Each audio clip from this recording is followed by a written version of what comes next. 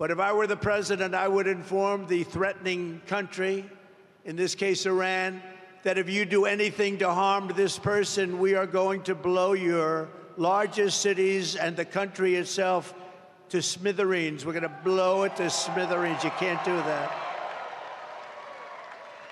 And there would be no more threats. There would be no more threats.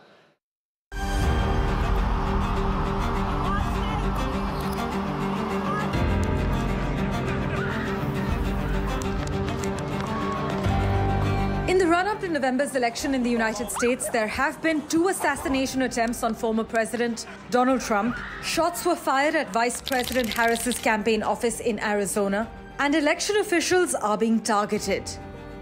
Now, Trump's campaign has announced intelligence officials have briefed him on Iran's efforts to assassinate him. Trump has meanwhile now said that he believes Tehran will try again. Trump's campaign says that officials from the Office of the Director of National Intelligence informed them regarding real and specific threats from Iran to assassinate Trump in an effort to destabilize and sow chaos in the United States.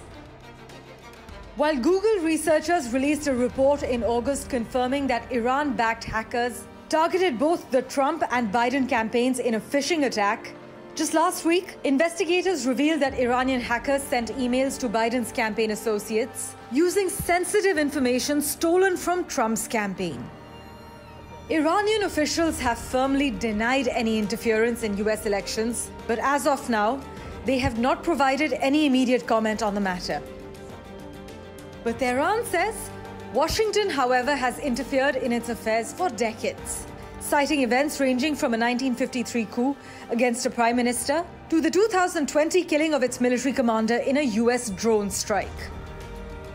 Meanwhile, the Republican presidential candidate also thanked Congress for unanimously approving a bill to enhance US Secret Service protections for major party presidential candidates. Parmeshwar Bawa for NDTV World.